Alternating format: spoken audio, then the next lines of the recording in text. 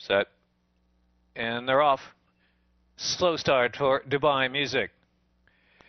War Artist and Heir to the Throne. Heir to the Throne just in front from War Artist, and Ararat from the inside racing in third position.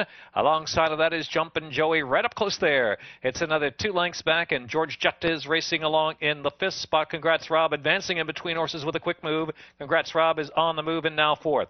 Another 3 lengths back in the field, and Vitrol has worked over to the 2 path as they round the far turn. The Pappy Boss is next, and come on, Charlie, followed by Unbridled Bullet. The 2 laggards in the back there are Dubai Music off to a slow beginning, and the Golden Monkey is that trailer. 22 3/5 of a second was the opening quarter. They get to the top of the stretch, where Heir to the Throne kicks on for home.